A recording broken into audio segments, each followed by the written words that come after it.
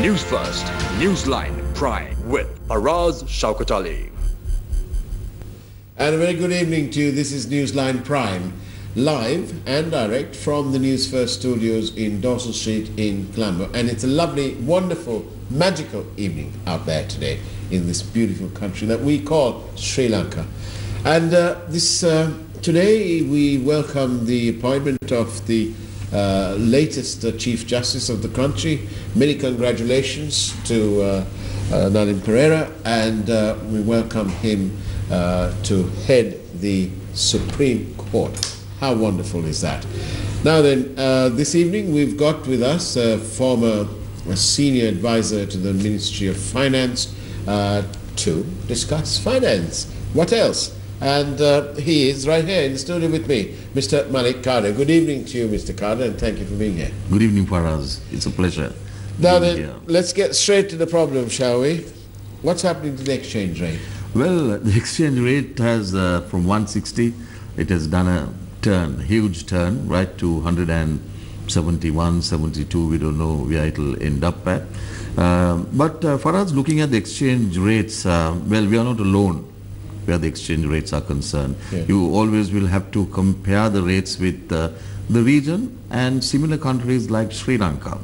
If one is to analyze why this whole thing happened, well, when the US economy is getting stronger, as they say, and with the increased interest rates, generally what happens is from emerging countries, monies get pulled out and get invested in a more secure or a stronger economy like the US. So Federal Reserve is keeping on increasing the interest rates. So what happens is these foreign funds start selling, particularly in markets. They sell assets and money, there's a flow going out. So out of, so what you're saying is, along with the gap, as the US interest rates goes up, the gap between that offered in the US and what is offered here in, say, our markets here, has got tightened. Tightened, and I mean those things are adjusted with the inflation and all that kind of rates available. And what happens is they feel more comfortable investing money in US. So that's why money is gradually flowing out of the economies, not only Sri Lanka, even in India, even in some of the other countries in the region, even from Europe, money, or even from South America, money is moving out, and that's why you find the interest rates, not the interest rates, the exchange rates, some call it plummeting, but well, we have to live with it. Well, the point is that some people say, look, you can't compare it with India, for example, because the Indian economy is not so dependent on imports like we are. And they do a vast amount of exports, and so they are able to ride the storm, if you like, better than certainly better than we can.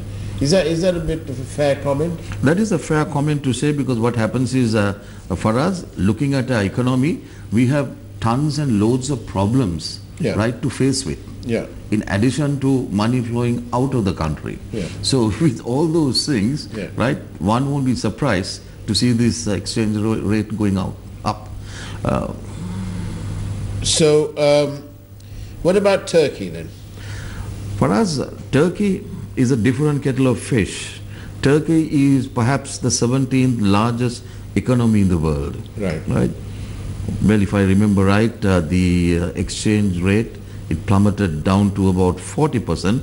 It depreciated to about 40%, but it recovered. Right. Because the country is in a slightly better situation than our economies. And you see in the country, they start selling dollars, and they brought dollars back into the system, and then they managed it that way. Sorry. So where will it end? Well, we'll have to see what pressure US is going to have on the dollar and the exchange rate in the Federal Reserve. Based on that, we'll have to make a call on the exchange rate, or else the exchange rate currently is a free float. It'll go where it should go. Where will it end? it's a tough call. It's already at about 170, but it can move a little up, and maybe perhaps it can stabilize, because I think there are certain measures that have been taken to rectify situations like that. Sorry, you see, on top of that, Faraz, what we need to understand is, unfortunately, our economy is not in the best of the health it should be, and I would like to take a very hypothetical situation. Faraz, take for instance, your earning is 100 rupees. Right. Okay? Your spending is 95 rupees. I'm saying so because recently a deputy minister at one of the forums mentioned so, right? Because if your income is 100, right, your expenditure is 75. Right. Now you have to eat and drink with 5 rupees. I'm just giving a hypothetical example, not necessarily 5 rupees, but okay, a token of 5, right? Yeah. How do you exist? Right? You have a luxurious life. Right, you need your Benz cars, right? You have all that kind of stuff. But even if you did, what about the common man? Yeah, so the common man. So what happens is, I'm talking about in general, yeah. right? So with this 5 rupees. So what you have to do is, either you have to increase your income, right? Or cut down on expenditure. Well, how's our savings doing? So when you cut down on expenditure, yeah. that is what I think the current basically you're facing. Right, so you're tightening the belt, right at the moment, right. Unfortunately, our people are not used to that. Right, they would want to have money in the pocket, and they would want to have a plate of rice, right, on their table, right. So whether we like it or not, maybe I don't know whose mistake it is, right. Our expenditure has gone on, and on top of that, for us, yeah. Our expenditure I mentioned to you was 95 rupees, yeah. with the earning of 100. That some of those expenditure is recurring and unfortunate, because what happens is, you have gone and put an airstrip at the back of your house. You have put a port at the back of your house. That is not generating income. I'm just giving you an example. There can be many more things like that, right? Those are not fruitful. So these sort of vanity projects, that's right, are not bringing immediate risk. Not that we don't need them. Yeah. Perhaps this is not the hour for us. We have not done a forward projection on these things. We have simply gone and so we haven't had the luxury of building these things now for use later. That's the thing, yes. But we are paying for them right now. Right. That's not generating any income for us. Right. So we have to pay for it. So that is what we are doing right now. And that's what this whole thing is all about. Yeah. I mean, all these things added together would come to that. But would you say that the depreciation, the currency, is a sign of a collapsing economy, or one sign of? I wouldn't want to say that, Faraz, because what happens is it is a huge incentive for exports. Right. I think we are incentivizing the exports. Now that will increase our income. Yes, but that's only on one side of the story. We are so import dependent that we spend an awful lot of money. The cost of the goods that we export will naturally rise. For us, the thing is this: you have to start somewhere, right? So that is why our imports, right? Currently, we can see there is a certain amount of curtailment happening in the imports. Yeah. And one of the things which we can't see at the moment is to incentivize exporters, right? You need to give them a little more, I mean, incentives for them to grow and grow their business, because that is key to this whole thing. And one more thing for us, we also need to get a lot of foreign investment coming into this country. So here we go. Thank you very much for sending us your SMS questions, and it's on 0772 300 305, and we've already got some coming in here. Let's take this. We are a bit tired of this. Please allow people to live happily in their short life. Depreciation is poor fiscal management. Yes, it is poor fiscal management, but then we have been pushed towards it. Not that I think the administration wants us to do it. Yeah. But there's no way out. There's no way out. Yes, it has happened, and it will happen if you don't have proper control. All right. Now that they've done the mistake, how do we get out of it? Is it export? Not only exports. We will need to, at some stage, whether we like it or not, for us, we will have to, well, tighten our belts. But we don't like. Definitely. I mean, the question is, this person who asked this question, what have I done, right, to tighten my belts? Well, see, during the war and so on, the public who couldn't go and fight the war themselves were quite happy to support the movement by tightening their belts, and they thought, well, this is our bit to the war effort. But now there is no such thing. Yeah, but we were promised freedom, we were promised a level playing field, and we were promised a corruption-free society. Surely, if we took into, and if we reined in all the monies that has been spirited away thanks to corruption, then don't you think we'd be in a different wicket altogether? Certainly, yes. If all what you said didn't happen, we would have been on a certainly different wicket. Right. Unfortunately, all those things which you just mentioned have happened. Right? There is corruption. There is this matter of Vasant Samarasinghe mentioned it a couple of days ago in a press conference. $20 million plus US dollars, 20 million plus. I think the figure is about 26 million. Found in an account in Hong Kong. Now I did the sums. We should be able to, if that money had been here and within the government system, that amount of money could have built over 2,500 homes. Quite right. I mean, there is, if you ask me, that is just one incident. There might be tons of other investment incidents like that which has happened. If all that money was spooled into the country, yeah, I'm sure a situation like this, we could have avoided a situation like this. I mean, at the moment, we're having the Sri Lankan Airlines Commission going on. And they're talking about all these other bits and pieces that happened in the past. But they're not getting to the crunch, which is what happened in the most recent past, when they cancelled the orders for the aircraft, cancelled lease agreements, transferred monies to an orphan trust, and in settlement of these cancellations. And it runs into hundreds of millions of rupees. I mean, I think there was 150 million US dollars on one of them. This is completely a crazy situation where our money is just being squandered instead of doing something better than that. Quite right, for us. I mean, a few individuals will get together and according to them will make an informed decision to take these very drastic and perhaps nasty decisions, which is going to cost the country a lot of money. I think you're spot on in some of those things. What about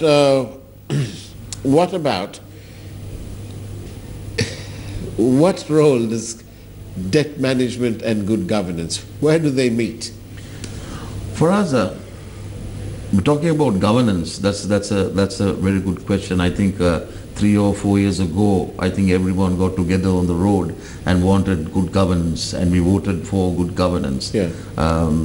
We didn't vote a bunch of people in to come and rob the central bank, yes, Mr. Carter. For us, the issue where governance is concerned, I think there's a huge misperception where governance is concerned. Governance is something which cannot be repaired, right, in about 2 or 3 years or 1 year or 6 months. Yes. Right. Governance, you cannot have a set of rules, right, and ask people to fall in line where governance is concerned. Yeah. Right? Governance, they say, no amount of rules and regulations can and will you make a crooked man straight. No amount of rules and regulations will make a crooked man straight for us. But we can't let him carry on. No, the thing is this. This, basically, a man who's crooked is crooked, right? So, unfortunately, it is the next generation that will have to bail us out. It's the next generation. It's a very long call, right? We have to start at the education level. We have to inculcate a lot of values, right, in the youth of this country. Without doing that, there is no hope where governance is concerned, right? You appoint, you elect the same set of people, right, with a different agenda coming in. So this lot, unfortunately, will have to get out of this whole system. It will take about 10-15 years. We need to get a new breed of young people coming in with value systems, integrity, honesty at the back of their mind. But where is honor? Honor has gone out of the window. It's been thrown out. It's been thrown out forcibly, along with the bath water. Correct, yes. But, you know, if we examine South Korea, for example, 4 presidents have received convictions and have been jailed. A couple of them got pardons later on, but they got convictions and they were jailed. The most recent one being a few days ago, when he was given a 15-year term for his part in corruption and so on, and tax evasion and whatever. Now, South Korea is Asia's 4th largest economy, the 11th largest in the world. Now, in between their economic prosperity, their independence got pretty strong. The independence of the judiciary got pretty strong. And that is why they've been able to practice democracy and send their former presidents to jail. That's not all, Mr. Carter. Leading businessmen of top corporates, worldwide acclaimed, big companies, their top brass have also been jailed.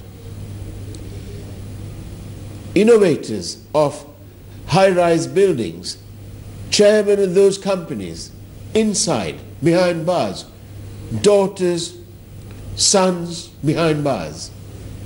Do you think that Sri Lanka's judiciary will ever be that strong and that independent to jail our leaders if they've done any wrong? Faraz, I wouldn't want to talk about the judiciary because what happens is that's a very sensitive area to get into. But talking about Korea, you just mentioned South Korea, I think they are in the right direction of good governance. Right direction of good governance. I think countries in the third world countries, right, will have to take a cue from that. But having said that, for us, overnight, our environment is such that I don't know whether our environment will permit them to do so. Now then, thank you very much for your SMS messages, several here. I'll just take one here, shall I? Half-educated brats make people to ruin this country. All are responsible. No economic theories are working other than nepotism. And we can see that in the way that the game of politics is playing. Mr. Carter, there are people who have been affected by floods. We have had no statements from these people. Instead, what we hear and see in the paper, read in the papers, see on our television, hear on radio, is all this chicanery, political chicanery going on. They're doing this not for, surely they're not doing it for the benefit of the people, they're doing it for their own personal benefit. Political gain. For political gain, for survival. The survival of the fittest is limited to those 225 out there. Correct. For us, you just mentioned about nepotism, I think. Yes, one of our viewers. Yes. One of our viewers just mentioned it in a proper and in a very nice manner. Now, I am 75 after being educated and living a frugal life of mistakes made by half-educated brats of this country. Correct. I mean, he's paying a compliment saying half-educated. Are they completely... Right, fine. No, what I'm trying to say is we're talking about nepotism, but who elects them? Who elects them with huge majorities right into parliament? So we need to take a call. The public of this country. Yes, but will we have need to make we need a call. we need a wholesale revision of the system, because, as you know, that the parties continue to put forward, serve on a platter the same old names, and the Sri Lankan people are quite myopic. Today's murderers and today's robbers are tomorrow's leaders, and all is forgiven. For heaven's sake, Mr. Carter, let me ask you, you worked as a senior advisor, Ministry of Finance, but today we have a Minister of Finance who turns up at a press conference and then says that he doesn't understand the fuel formula, the adjustment formula. And he has the gall to say to other journalists that, look, if I disclose it, it'll only confuse you more. In which other country will people take it? Do you think that the Minister of Finance in Singapore or Thailand or Malaysia or Australia or Korea or wherever else can get away with making a statement like that? He'll be back home in a jiffy. Yeah. But in this country, we just take it and we laugh. Why is that? What's the culture about? Right. It's a level of literacy also, Faraz, in terms of. I'm not blaming. Literacy. Our literacy is 89%, for heaven's sake. No, on matters like this, in fact, if you say that the journalists basically took it with a laugh, that is not. It is not only the journalists; it's the people of the country. Yes. They just say, "Oh, you really," and get on with it.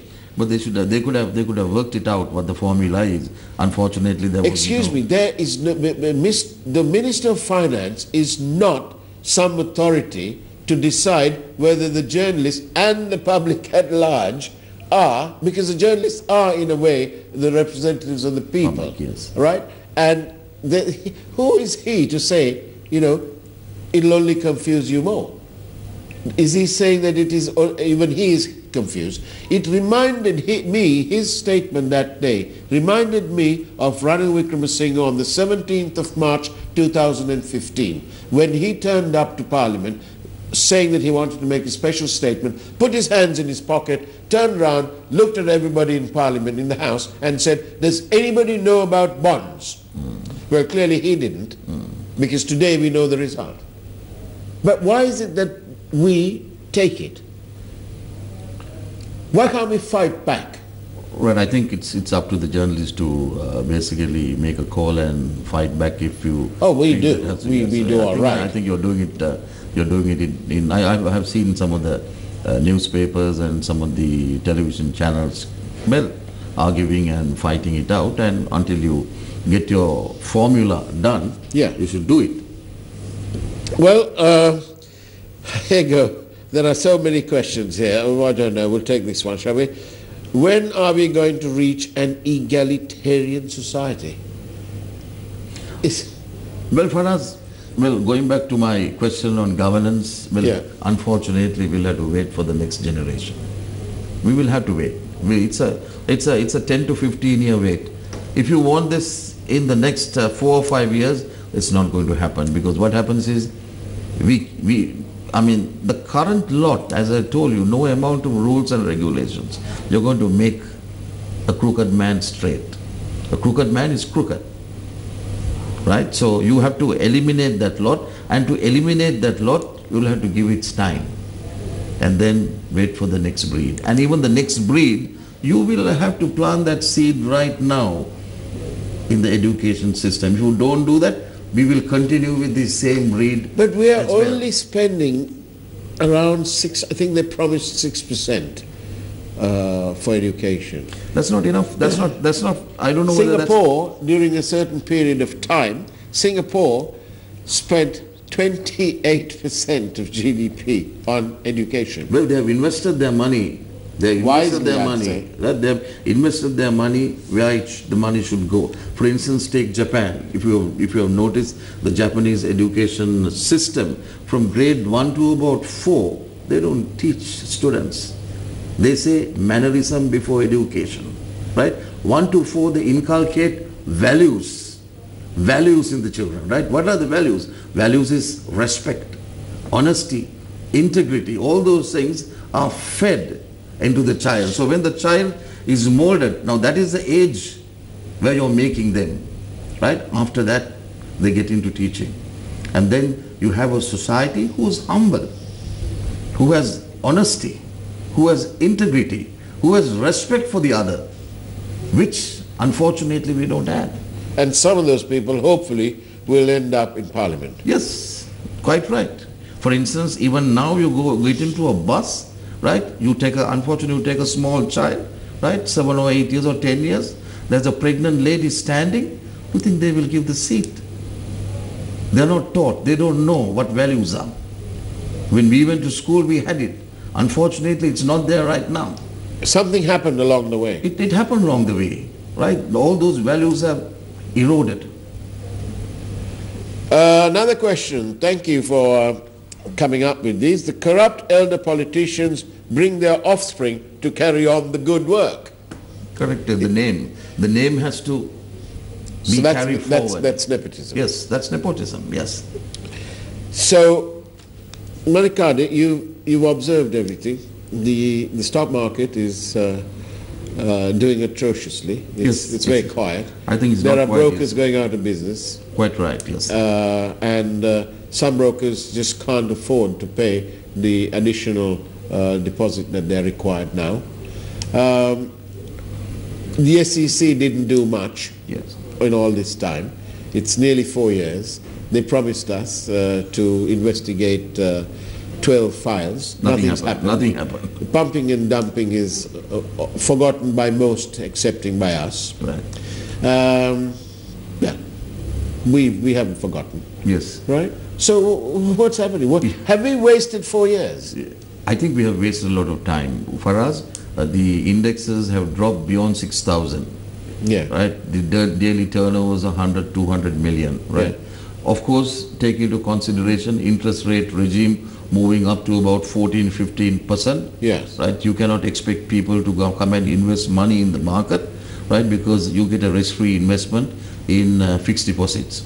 Having said that, Faraz, I must also tell you, the market right now looks very interesting, exciting, because some of the counters, the PE levels are unbelievable. It looks very attractive. Yes, but unfortunately, we don't have that category of literate investors, right, getting into the market. Unfortunately, a bad word is EPF and things, right? Ideally, at times like this, they have to pick up bargains. The big funds must come and pick up bargains. But the big funds, the captive funds have had their fingers burnt. They have fingers burnt, right, because they invested at the wrong time. Yes, right? but they bought at the top of the market. Now, for instance, a 100 rupee share, I won't mention names, is about 20 rupees. Right? For us, isn't it? I mean, if you do your proper valuations, right, this is a good long-term investment. Unfortunately, no one at the moment but we haven't got the money to invest. I think there are the funds which have money. Yes, but I'm talking about the common man. Yeah, common man. Joe public, where's the money? They're struggling to meet ends meet. They tighten their belts so much that they're all going to walk around like sort of little ghosts. Correct. What happens for us, common man, their participation in the market in comparison to the big funds are very limited. Right? If you take a percentage, I'll not be able to tell you a percentage now, but it is ignorant compared to the normal man buying 1,000, 2,000 shares. It's a big fellow, right? The big funds who basically will control and will command the situation in the market. Now, ideally, we should be seeing them, big funds, coming into the market now and picking up bargains, because there are a lot of bargains in the market at this moment of time. And looking at a 2 to 3 year horizon, I don't know, I'm not an analyst, but I feel, my gut feeling is that, well, there'll be good returns. Well, I hope so. The Sri Lankan cricketers are at it. Let's hope and wish, let's hope for the best. Wish them all the very best, because these investigations and so on come at the wrong time.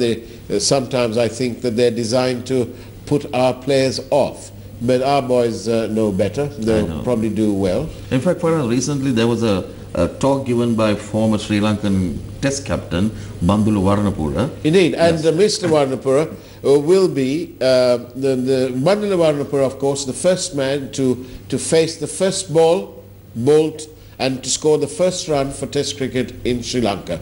And he'll be my guest on Monday morning at 7 a.m. live on Newsline. And on that happy note, Malik, thank you very much for being on Newsline Prime. It's a pleasure being on the program. And that's the way it was on Newsline Prime. Take care, have a great night, and God bless.